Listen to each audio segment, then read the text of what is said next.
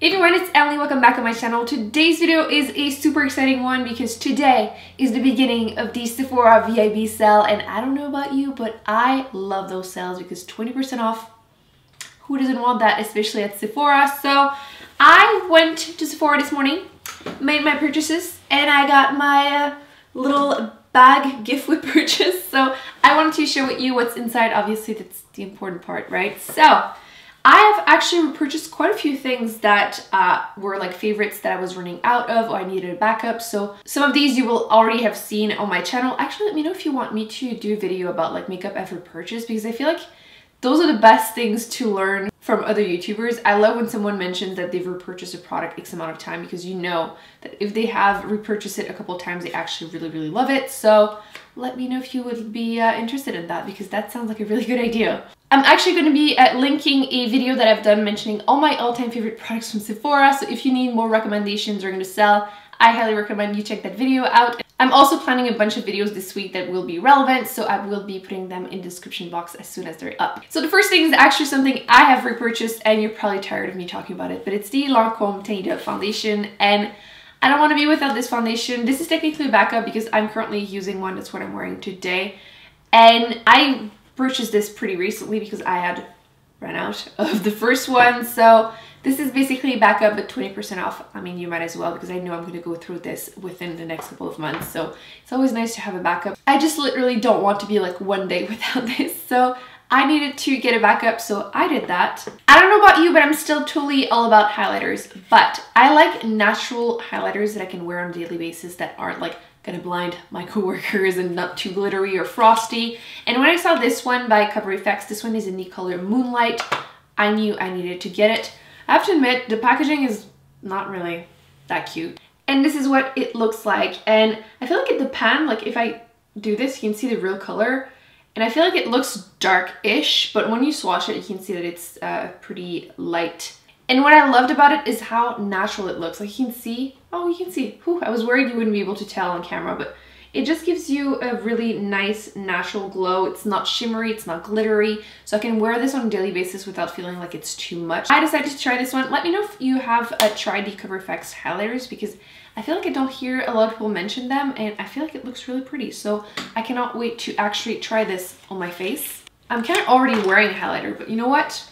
We're just gonna pile it on. You can kind of tell I'm wearing a pretty natural one, but let's see how this one looks like on my face.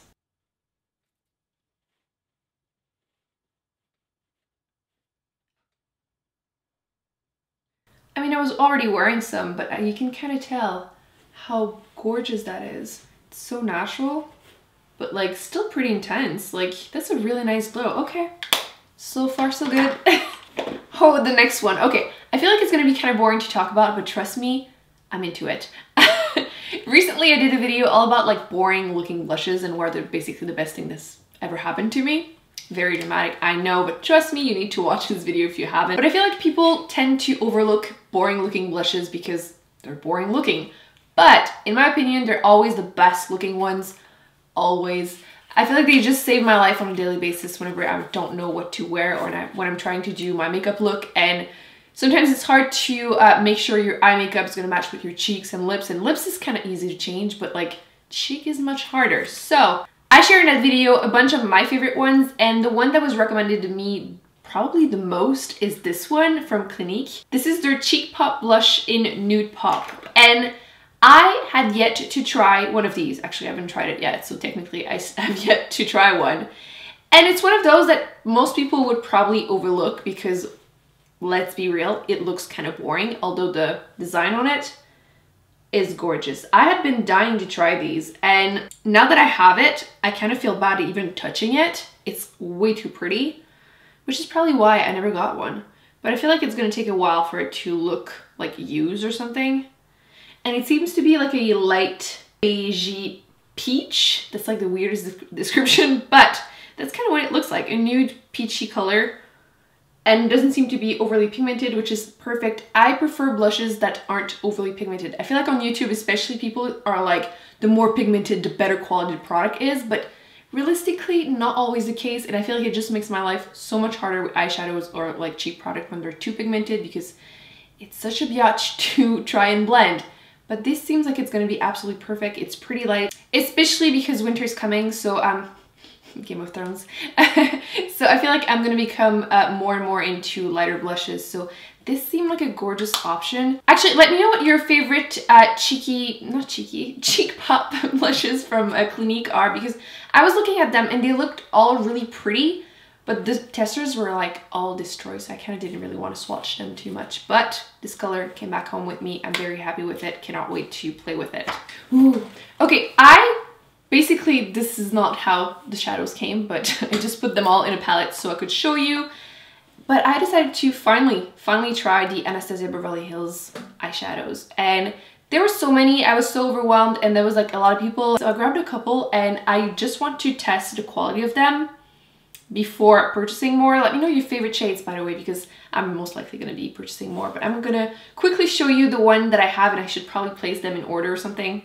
So, from the lightest to the darkest, I got the color Blanc, which is a white color. Nude, because obviously no palette is complete without a nude color.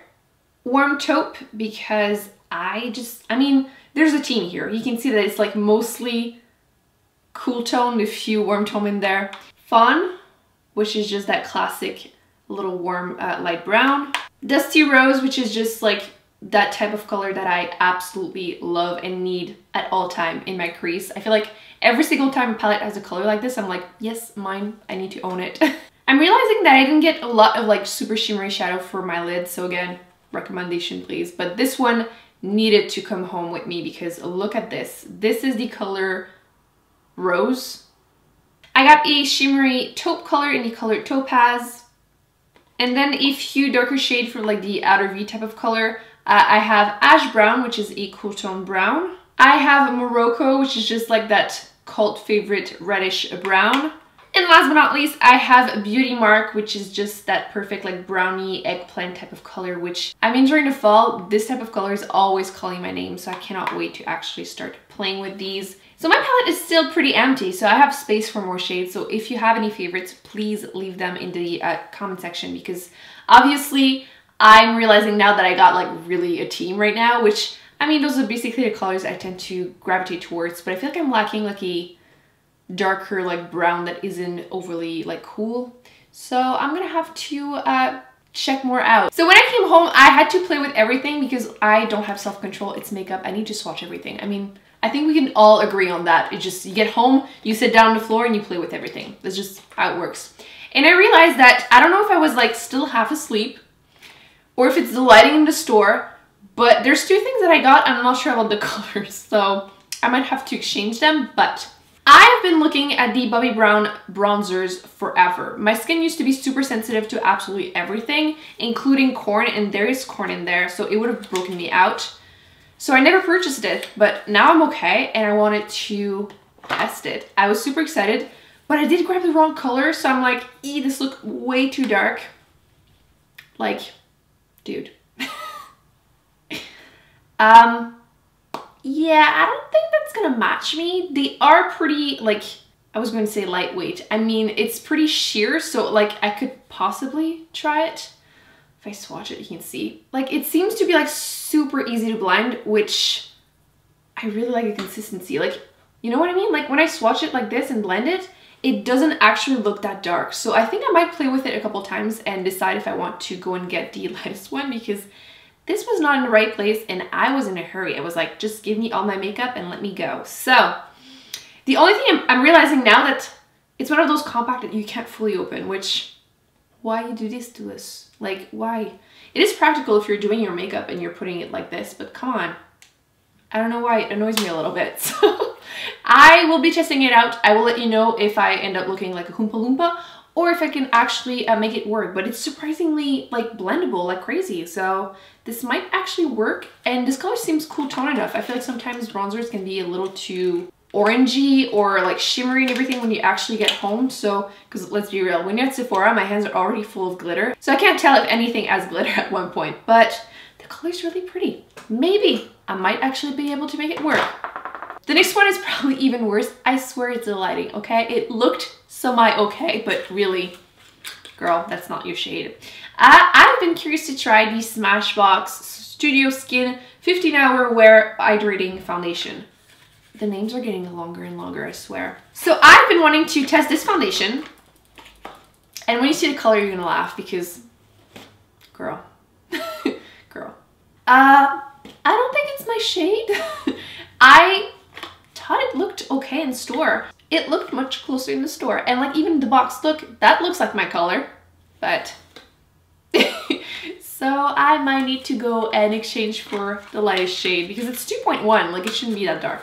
Anyway, I might like self-tan one day and apply this, test the formula, and then exchange for a color if I like it, or just return it if I don't. But what happened to me? Basically, the weather has been changing a lot and it's getting colder and colder, and my skin is oily, but it's also dehydrated. So I feel like sometimes something that's a little bit more moisturizing, although long wearing, can be nice. So I wanted to test this. Have you tried this? Do you like it? Because I am curious, but that's probably gonna be a fail. That day I'm gonna stay home for sure when I test it. Another repurchase, because absolutely every time that there's a sale, I need to pick up another one of the Anastasia Beverly Hills Brow Wiz. This one is in the color Granite. I kind of go in between medium brown and Granite. Currently I'm wearing Granite today and my brows are looking a little cray-cray, but it's basically what I'm wearing on my brows. This is such a lifesaver. I just don't want to be without this. It's so beginner friendly, or just like friendly for anyone. I feel like I never overdo or like mess up my brows whenever I use this, so obviously a must-have. I needed to get that backup. Another backup that I needed to get, because I just finished this eyeliner and I told myself I wasn't going to purchase more eyeliners because I have a bunch that I need to test, but I just used up one, so I'm like, I needed to get it back in my life. It's the Clinique one, which again, so underrated. You're gonna see this in an underrated video super soon because I never hear anyone mention this eyeliner and it's amazing. I don't get it. So this one is the Pretty Easy Liquid Eyelining Pen in the color 01 Black. It's the one I'm wearing right now, but I am wearing falsies. By the way, I attempted to do my makeup in an order that was like just not natural today. I went in the store just wearing mascara, and then I tried to do my eye makeup and eyeliner at the end, and it was just such a mess. So do not recommend. This is what the packaging looks like. Obviously all eyeliners kind of look the same, but I like how easy it is to apply it. I know it's in the name, but seriously, it just slides on so easily. I feel like my issue with the Kat Von D one, which I do like how precise it is, but I feel like half the time I try to apply it and it just kind of skips, or like I feel like the tip tends to glue itself to the eyeliner that's already on my eye, and it just like, I don't know, it just doesn't slide easily for me. Even though I like tried to store it like this and blah blah blah, it just never ends up doing what I want it to do. But this one, I have no problem applying it and I just really like it. This is what it looks like. You can see it's a very dark eyeliner. It does have a little bit of a shine though. For some reason, it's so hard to find like a matte black eyeliner, but I would rather have one that I like that has a little bit of shine than struggling and trying all the other ones. So